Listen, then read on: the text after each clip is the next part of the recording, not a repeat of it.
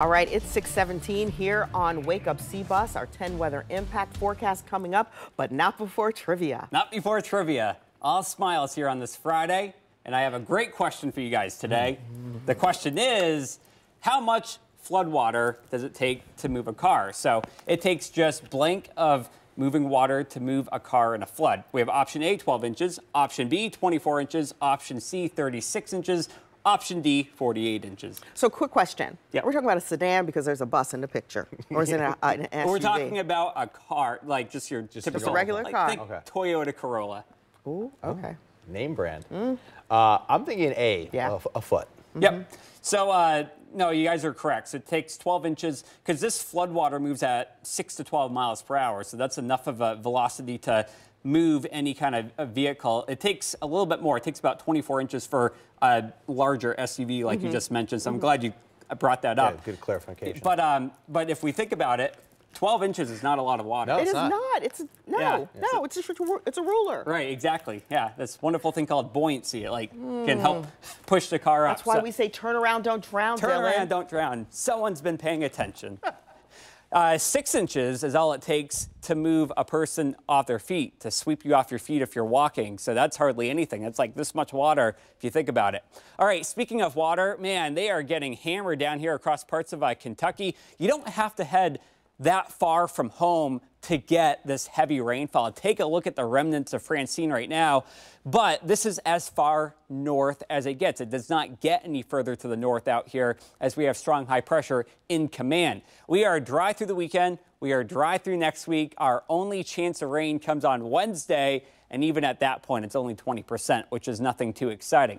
All right, kind of watch how high pressure and Francine work in tandem with one another. Francine eventually slows down its forward progression and kind of disperses the rainfall. Things just kind of get more subdued and it becomes a lot weaker. Right now it is a post-tropical cyclone, and so it's going to start taking on more of those characteristics of a mid-latitude weather system. Notice how by Monday and Tuesday, high pressure is right on top of us. That's why we've been advertising these warmer temperatures for Sunday through all of next week, with high sitting right on top of us. Again, you got that sinking air with high pressure, and so that's going to warm up the ground quite a bit.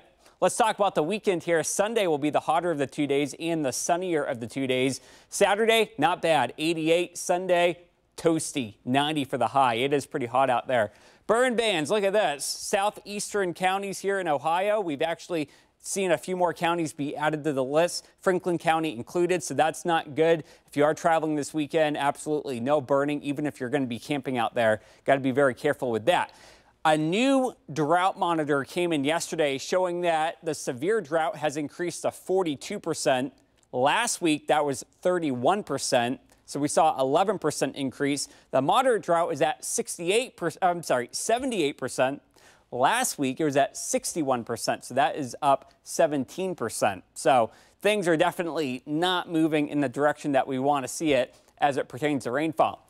It stays hot and it stays dry for the next 6 to 10 days. Nothing is really changing with this weather setup anytime soon. And as we go towards next week, don't forget on Tuesday, we've got the full moon. And so this is going to be the full harvest moon on Tuesday. It's a waxing gibbous right now. It's at 65% bright, but don't worry, by next week that should be beautiful out there.